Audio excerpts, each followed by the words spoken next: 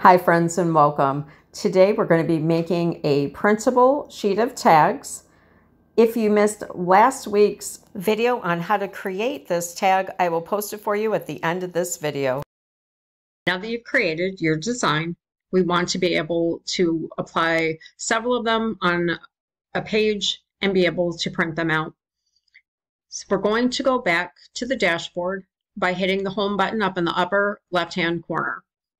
This is going to take us back to our dashboard so that we can come up on the upper right-hand corner and create a design.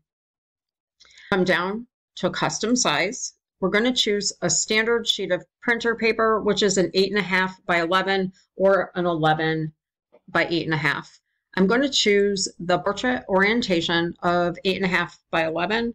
Hopefully we can fit those tags on here.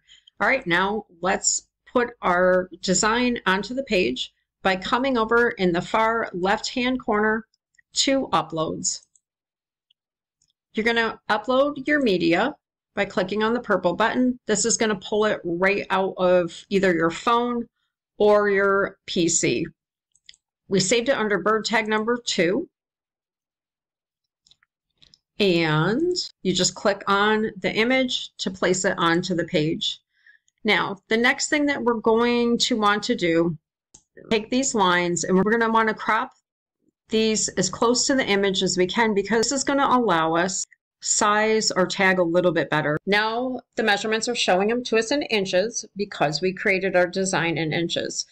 So let's go with this, a 1.6 by 2.6. I want to try to get 4 rows. So 4 rows times 2.6 would be roughly 10.4, I think. So 10.5. So we're good.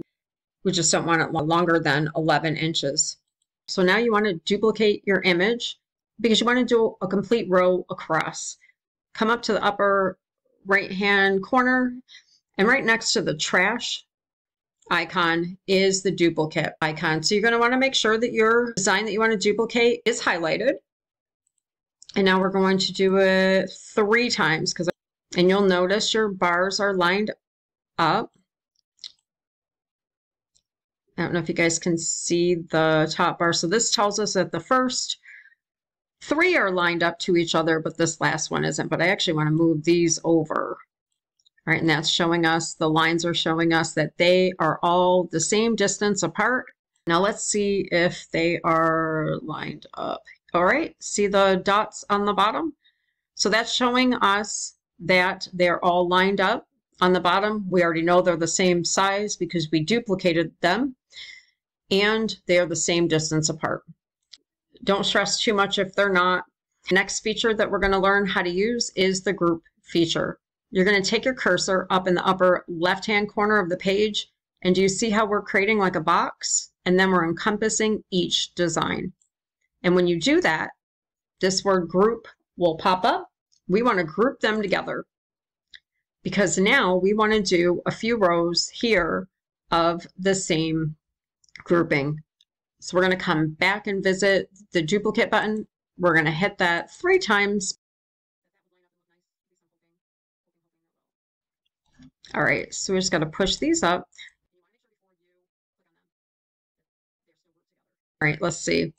Probably going to use that nudge button or the arrows. All right, awesome. So that doesn't look too bad. So we're going to go with this. We're going to come up and we're going to write bird tag printables. All right, so for this project, I want to be able to get the best quality for printing. I'm going to save this as a PDF print. We're going to hit PDF print. We're going to download it, and let's print it out.